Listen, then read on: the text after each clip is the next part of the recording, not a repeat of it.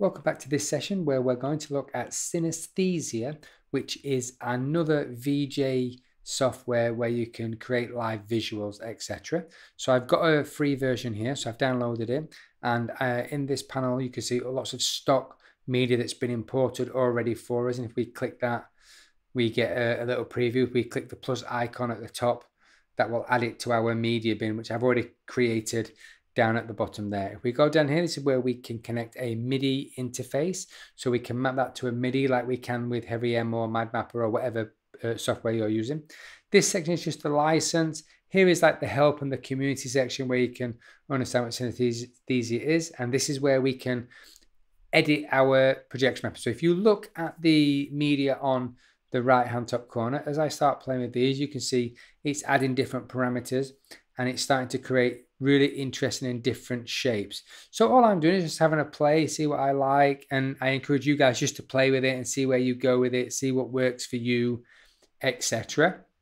Okay, so that's looking pretty good. So what I need to do now is I need to open HeavyM and I need to start siphoning this into HeavyM. So let's just go up here and I'll just type HeavyM in there.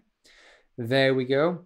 Again, on the right hand column, you see lots of media, which is in like a play bin, and you can see the little play icon there, which will just, I can click play once we've siphoned into HeavyM, and you'll see all this in a moment, but once we've siphoned into HeavyM, I can then just work in synesthesia and start mapping different visuals. Okay, so I've got HeavyM open, and I've just created a media page here, so I'm just pulling this across.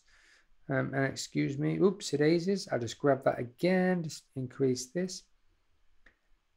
And I'm working off a MacBook Pro laptop, so I don't have much screen real estate, so this is a little bit tricky, but we'll get there. We'll figure this out. It doesn't have to be perfect, it's just really about showing you how to siphon this in, really. That'll do. Okay, wonderful. So I'm not going to create any shapes in this one, so I'm just going to go back to synesthesia. I'm just going to make sure the siphon output is selected. So 1080p, that's now selected. So when I go back to HeavyM here, I've got my media and I've got my siphon. I'm on my little siphon icon. I click play. I'm just going to create a window there. There you go. And here we are.